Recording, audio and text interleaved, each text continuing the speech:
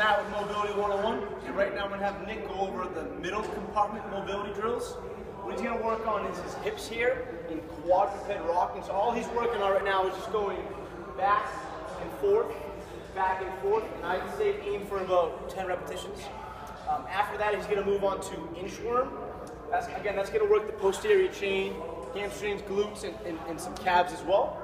So all he's doing is inching his ankles and his hands forward.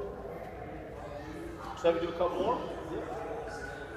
The goal here is to keep your arms and your legs straight and only move the ankles and the wrists. Once he's done there, we're going to go over what I like to call is the hip series. So first exercise is going to be, or first mobility drill rather, is Spider-Man. Then it's going to be external hip rotators, or otherwise known as pigeon in the yoga world, and then a lateral lunge. So I'm going to have Nick run through that. One of each of the drills on the right, and then one of each of the drills on the left-hand side as well. And when you do the lateral lunge, it's important to note to kind of try to keep that heel down and the other toe pointing up. This allows you to dip lower and get more of an adductor stretch.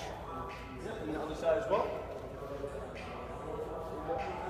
And I like to aim for run it through about 5 times per side. There you go. Spider-Man. So again, it's going to be Spider-Man, external hip rotators, and then lateral lunge. Yep. There you go. Thank you very much.